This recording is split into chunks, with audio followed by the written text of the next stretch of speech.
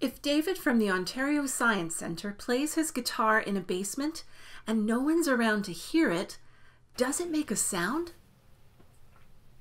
I'm David from the Ontario Science Centre, and today I want to talk about the science of sound.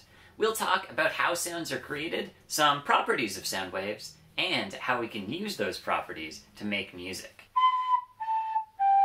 Sound, whether it's from a guitar, the traffic outside, or even my voice, is made of waves, vibrations that travel through the air and into our ears. Air doesn't just vibrate on its own. It needs a source for the vibration. Sometimes you can see what's vibrating. When I pluck a guitar string, you can see the string start to vibrate. Other times, it's not as obvious. Why are you so loud? When you hear me speak, it's the vocal cords inside my throat that are vibrating back and forth. If you place your hand on your throat as you speak, you'll be able to feel these vibrations. When Beethoven went deaf, he continued to write music by feeling the vibrations of his piano. Hello, Beethoven here. No, I'm just kidding. It's me, David, from the Ontario Science Centre. Well, technically speaking, this isn't actually me. It's a video of me. So, when you hear my voice, you're not hearing my vocal cords vibrate. The vibrations you hear are coming from a metal plate and a magnet inside your headphones or speakers. Here's an experiment that lets us see the vibrations from a speaker as it produces sound. I stretched a piece of plastic wrap over this mixing bowl, then I poured some salt on the surface. Next, I connected my Bluetooth speaker to a sound frequency generator on my phone. When I play sound through the speaker, it will start to vibrate, which in turn will cause the salt to start to vibrate. If you don't have a Bluetooth speaker, you can actually do this same experiment with your voice.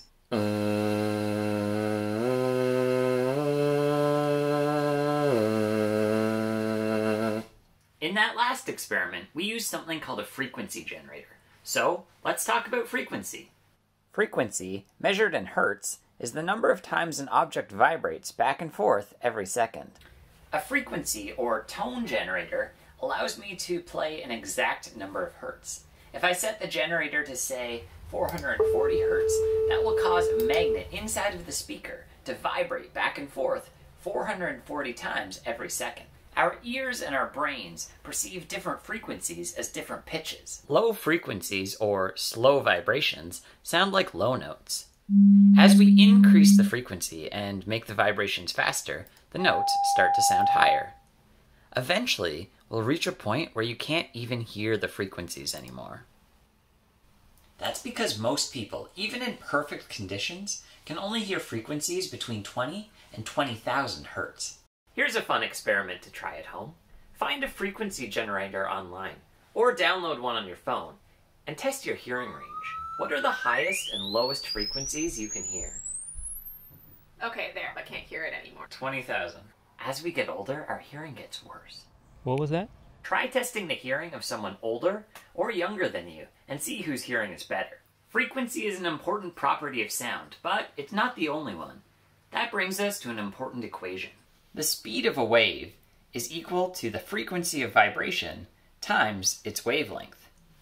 You'll usually hear this as the equation V equals F lambda, where V is the speed or velocity of the sound wave, F is its frequency, and wavelength is represented by the Greek letter lambda. We can see this relationship in action when we play musical instruments. I can shorten a sound's wavelength by shortening the guitar string. Because the speed of sound, V, is equal to the frequency times the wavelength, and I'm not changing the speed of sound, then decreasing the wavelength will increase the frequency.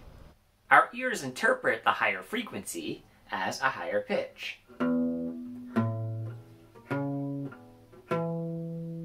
If I really shorten the strings, the frequency and pitch will get much higher. A recorder works the opposite way. Instead of using my fingers to make the wavelength shorter, I can make it longer by covering up some of the holes. The more holes I cover, the lower the frequency and the lower the sound.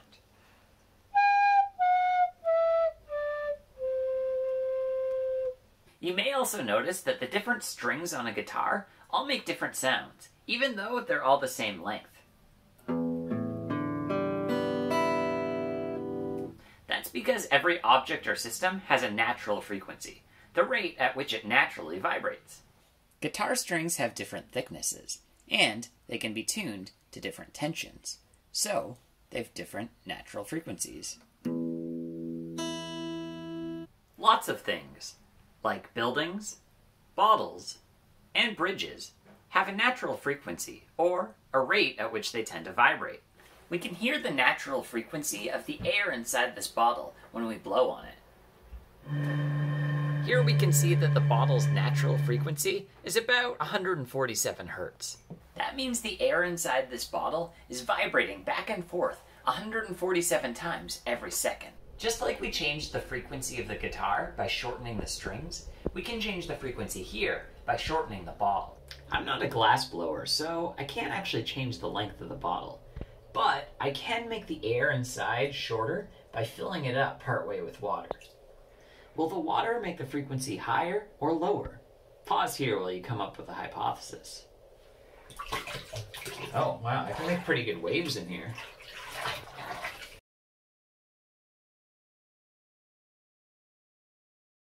The water made the sound's wavelength shorter. And, as we can hear again, shorter wavelengths produce higher frequencies. When we play two frequencies at the same time, the waves combine to form a new, more complex sound wave. On a guitar, you can play different frequencies at once by plucking multiple strings. When you play or listen to music, you'll notice that some notes sound good together, while others sound a bit off. Why is that? It all has to do with frequency. As we saw before, different vibrational frequencies have different wavelengths. Certain wavelengths line up nicely, while others are out of sync. In this example, you can see that these spots, called nodes, line up perfectly with each other. And in this one, they don't. That's because the second wavelength is exactly half of the first. And because V equals F lambda, it turns out that the second wave's frequency is exactly double the first wave's. This is called harmony, when frequencies combine to produce a pleasing sound.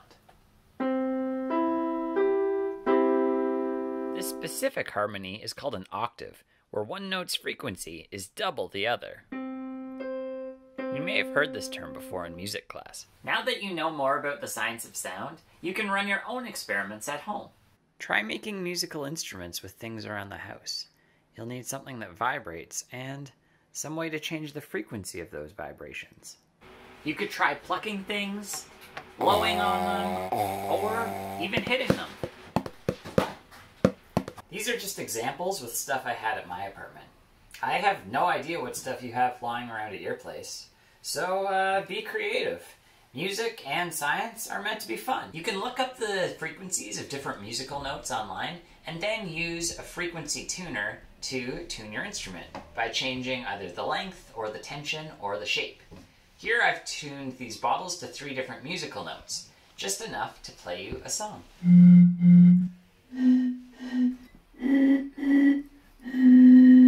Put on a concert for your family and friends. They'll love it. Today we saw that vibrating objects create sound, and that the frequency of these vibrations determine the sound's pitch.